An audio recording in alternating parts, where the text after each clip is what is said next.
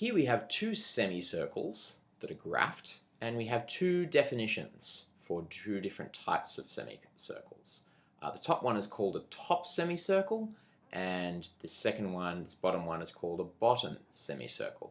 In some textbooks you'll see upper semicircle or lower semicircle, or you'll see them referred to in other different ways. Either way, this top semicircle and bottom semicircle terminology, this isn't official terminology or technical terminology. This is something that we're just going to use in this video to help us distinguish between these two different types of semicircles. And what we're going to do is we're going to have a look at the definitions of each of these semicircles and have a look at their graphical form.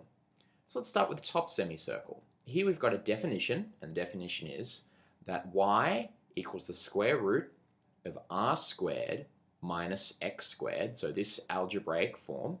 This is the top half of a circle with radius r whose center is at the origin. And here to the right we have a graphical representation of this algebraic form. So sure enough, we have the top half of a circle whose center is at the origin. So here, this is the origin right here, and we can see that each of these points given by this curve, they are each r units away from the origin.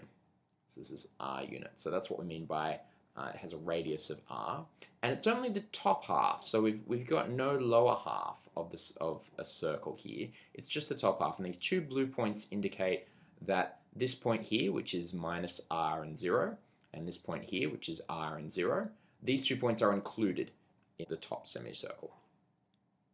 Let's have a look at the bottom semicircle down here. Well, here we've got a definition where it looks very similar to this definition, but there are two key important parts that are different. First, we've got y equals negative the square root of r squared minus x squared. So this functional form is different to this functional form, and the reason it's different is that we've got a minus sign or a negative sign here. And this says that this functional form is the bottom half of a circle with a radius r whose center is at the origin. So again, the key word here is up the top. Here we had the top half of the circle. Here we've got the bottom half of a circle. And if we have a look at this graph, sure enough, we do have this semicircle where we have a center here at the origin. And if we were to pick any point on this circumference and join the center, and join the center and the circumference up, this would be r units. And again, we have these 2 points on the x-axis are included in our definition of a bottom semicircle, and we have got a radius of r and a center at the origin. So here are two definitions for a top semicircle and a bottom semicircle. If you ever come across either of these functional forms, the way to graph it is just to remember this definition and then apply it.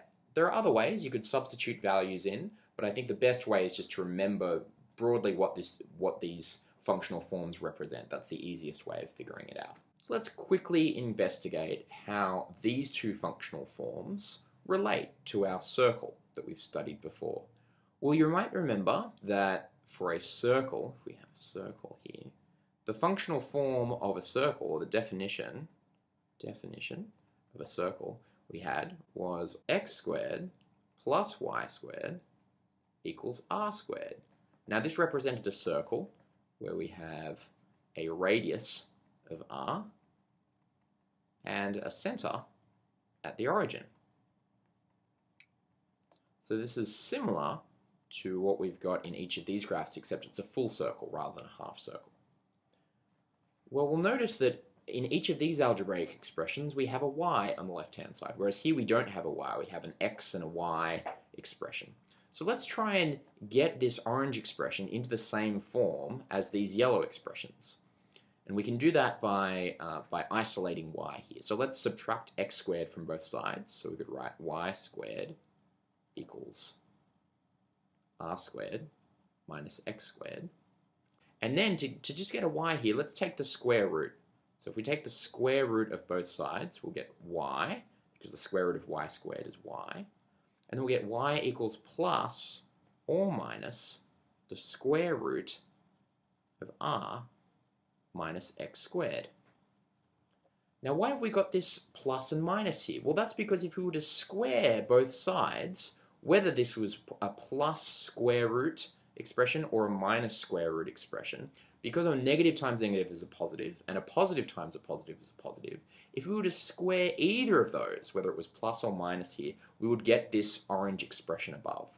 So consequently, we have to write y equals plus square root r squared minus x squared, or minus square root r squared minus x squared. And this is quite interesting because these, the plus r squared, square root of r squared minus x squared, well that is associated with this top semicircle. That's the same expression if we've got here if we just take the plus.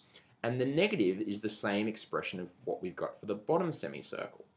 In other words, the circle, as we've defined it here, is simply a different, this algebraic expression here, it's just simply a different way of saying that a circle is these two semicircles combined. In other words, this top yellow expression and this bottom yellow expression, if we were to combine them and then manipulate the algebraic terms a bit, we would end up with this initial orange algebraic form that stipulates a circle.